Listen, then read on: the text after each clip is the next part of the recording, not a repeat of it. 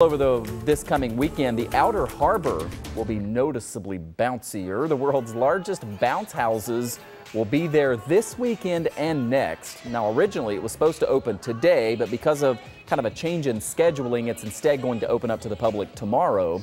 2 on Your Side's Lauren Hall tells us more now. Crews have been working since about 7 this morning to inflate the world's largest bounce castle for it to be ready to open tomorrow morning at 9.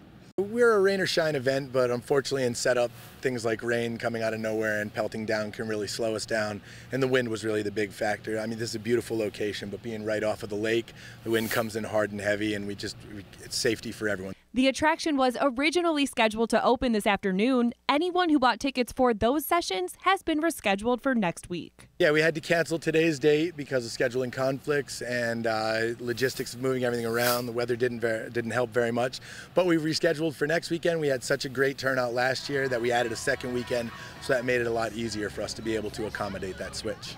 Tickets for Big Bounce America range from $16 to $30 for 3-hour sessions, which give you access to all 3 inflatables on the tour. The sessions are divided up by age. We've got the toddler session, we've got the 8 and under session, we've got the 15 and under session. All of those sessions obviously are allowed to be accompanied by a parent or a guardian. And then we've got the adults only session that happens at the end of the day. And then we do it all again next weekend.